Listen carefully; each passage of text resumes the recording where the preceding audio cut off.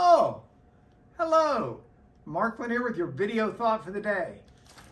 I'm out of trial. Thank you, Lord. And it gives me a chance to do my twofer.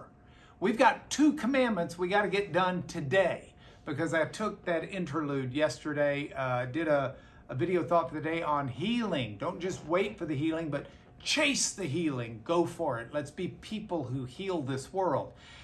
But go back and listen to that if you haven't listened to it yet. And with any of these messages, forward them to anybody that might be blessed by them. The goal here is to just share thoughts that help people with life. Now, last 2 of the 10 commandments that I haven't talked about yet. Commandment 9 and Commandment 10. Commandment 9 is not to bear false witness. Now, I've been in trial for the last 2 weeks, and there were a lot of witnesses.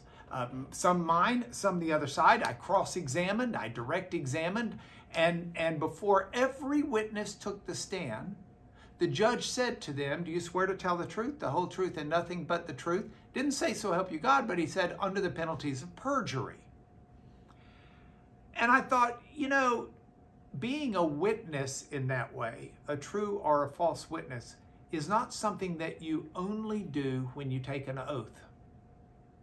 If you're following the instructions of God, you do it all the time. You're a truthful person.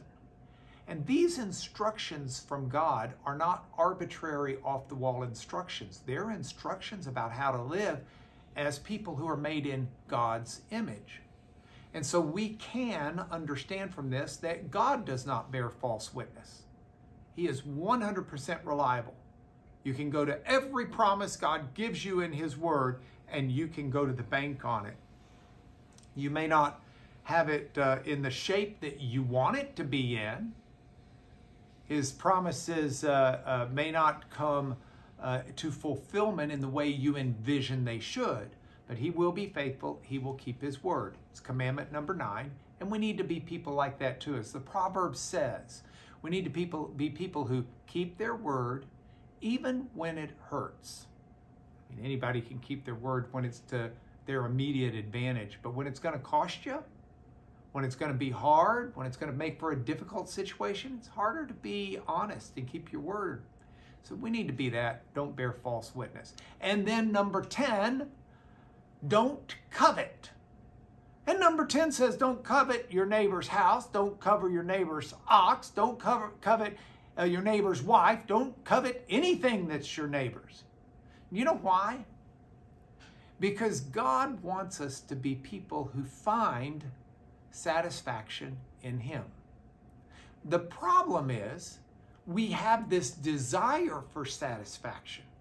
I mean, it works out for Mick Jagger, June 1965, he releases "I Can't Get No Satisfaction." He tries and he tries and he tries. Man comes on the radio, tells him, how his life can be, but he knows that it's not right because that man doesn't smoke the same cigarette, so he can't be cool enough to be telling Mick anything. Or somebody who says how white his shirts can be. Or some girl who won't deliver as Mick wants her to. And so he can't get satisfaction. That drive for satisfaction is in all of us because we're all seeking a relationship with God. And if we covet other things, we're looking in the wrong place. If we're feeding our satisfaction by finding a hope or promise of getting what our neighbor has, of keeping up with the Joneses, of finding that trophy wife, of finding that pleasure in life, if that's what we're living and seeking satisfaction in, nothing personal, Mick Jagger, you won't find it.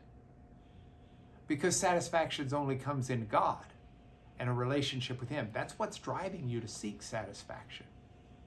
So don't be above it. As my friend Kevin Parker always said, be above it, don't covet. It's seek God for your satisfaction in life.